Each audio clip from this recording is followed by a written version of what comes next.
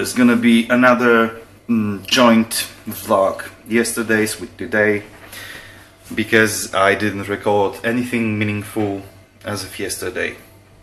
And it's hard to record anything meaningful today at all, because it's a day like everyone a day, right? Apart from that I received a job offer yesterday, which I turned down today, after accepting it primarily. But when they sent me the contract, it was kind of, you know, I'm supposed to work for 8 months and not receive pay according to the deal.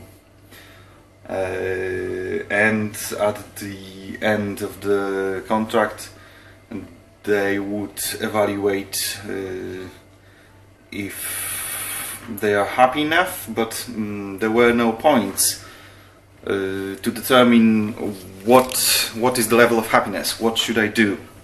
It's just, okay, we can decide to not pay you at the end of the contract if we want to. And there were many other points that weren't acceptable, right? For example, talking on the phone, they told me that they will pay me for my trips, and they sent me a form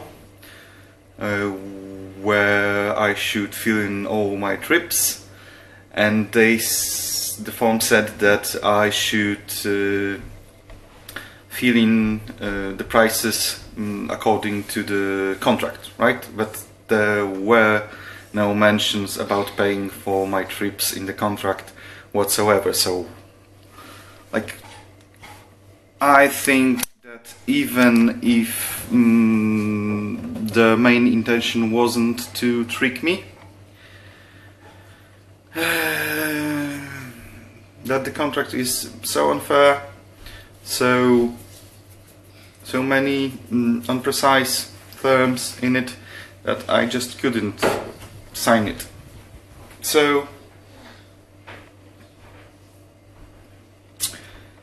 yeah, it's good to be in a position to turn down the contract, right?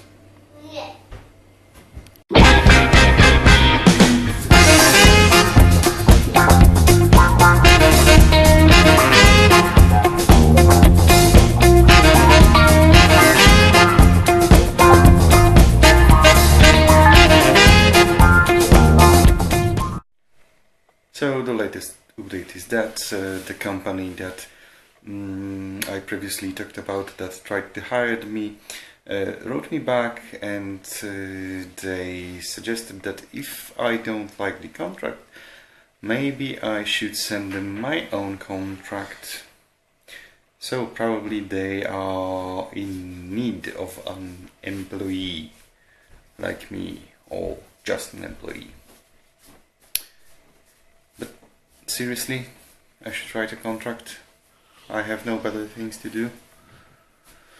If I'll find the time.